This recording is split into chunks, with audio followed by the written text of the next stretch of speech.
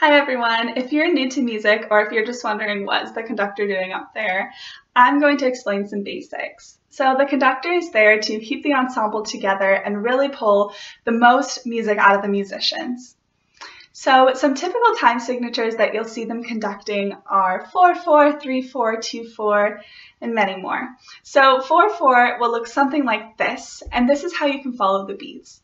1, 2, 3, 4. If you keep looking up, it'll help you stay in time.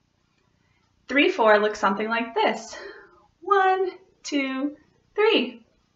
And 2/4 something like this. 1, 2. The conductor will also be showing the dynamics.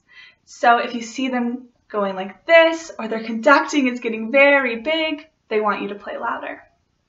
If you see them going like this, or their conducting is getting very small, they want you to play quieter. If you have a special entrance, they will help cue you in. So often they'll take a breath with you, and there's your beat 1. So keep your eyes out when you have a special part coming. If they need you to show some emotion, they'll usually be showing that emotion that they want from you. If they want you to be happy, if they want you to be very march-like, if it looks like they're waving cursive in the air, it probably should be legato. If you don't understand what the conductor is showing you, ask them. That's what rehearsals are for. If it's a time signature you've never seen before, ask them if they can show you the beat pattern so you can count.